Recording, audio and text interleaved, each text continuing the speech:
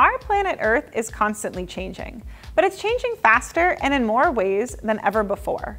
Human-induced climate change is happening on global, national, and even a local level.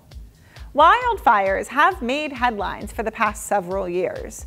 Places like Australia and the west coast of North America have been particularly devastated by fast-spreading wildfires. But why has there been a sudden increase in the number of wildfires, and why are they more intense?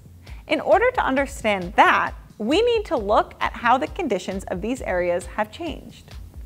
Global average temperature is increasing due to increased levels of greenhouse gases, or gases that trap heat in our atmosphere.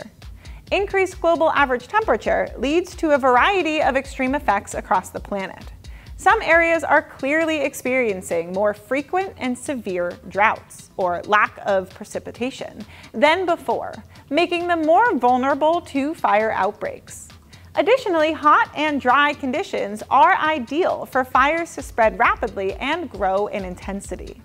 As global average temperatures continue to rise, extreme drought conditions and outbreaks of wildfires will continue to be a significant problem that some areas will face.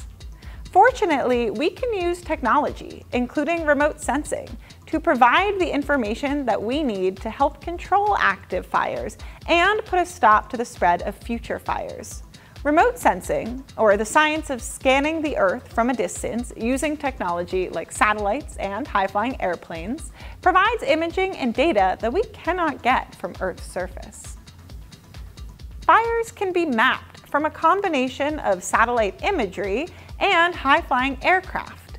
Airplane pilots regularly search for signs of fire and can alert local firefighters faster. This quick response allows firefighters to have the best possible chance of stopping the fire from spreading and of safely evacuating anyone in high-risk areas.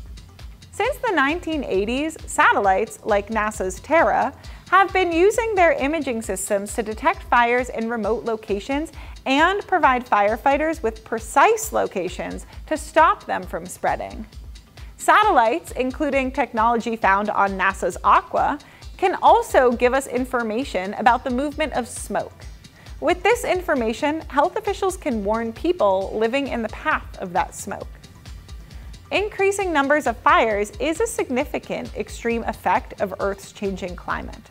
These wildfires devastate vegetation and force people to evacuate from their homes in several areas across the planet.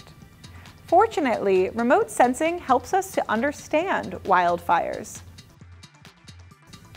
While climate change will continue to affect us in complicated ways, humans are incredibly innovative and resilient, and our development and utilization of new technology will allow us to be well prepared.